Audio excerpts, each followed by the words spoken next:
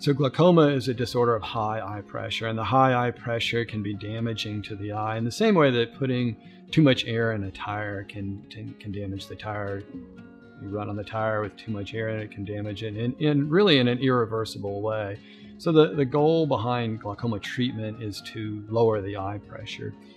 Drops are very effective at lowering the eye pressure.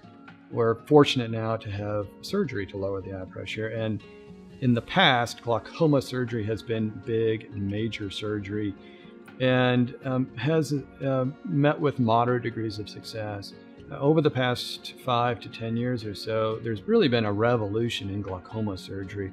Glaucoma surgery has been miniaturized and now can be done at the very same time as cataract surgery in a very successful way, maintaining the very small incisions that we use for cataract surgery. We use the very same incisions for cataract surgery that we do for the glaucoma surgery. The glaucoma surgery is done at the very same setting. It's under the same anesthesia. It's just one continuous process. After the cataract surgery has been done, the glaucoma surgery ensues.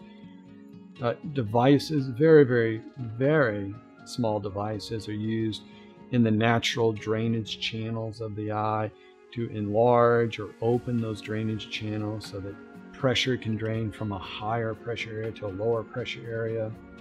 This lowering of eye pressure is very effective.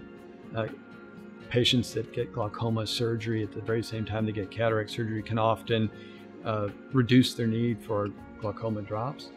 They certainly get a safer profile, less likely to lose vision from glaucoma. They often can get off the drops, and it doesn't take much time in addition to the cataract surgery to do.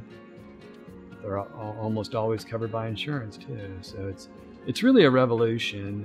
People that have glaucoma at the same time they have cataracts, they almost always offer concomitant surgery done at the very same time for those patients.